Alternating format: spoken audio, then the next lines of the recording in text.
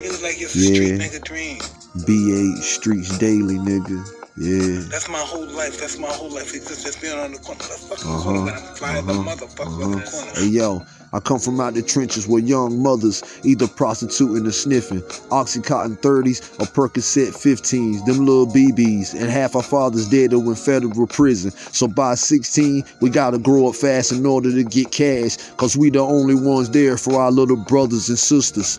And the rat subject to be motherfuckers that seen us shoot shit or used to go with us to shoot up shit. That's why I switched up. I don't do pickups no more. I got a bitch to do that shit. And before she go, she'll suck my dick and make me bust a nut quick. And I can make one phone call and discuss your execution by shooting. Or I can get you tortured and electrocuted.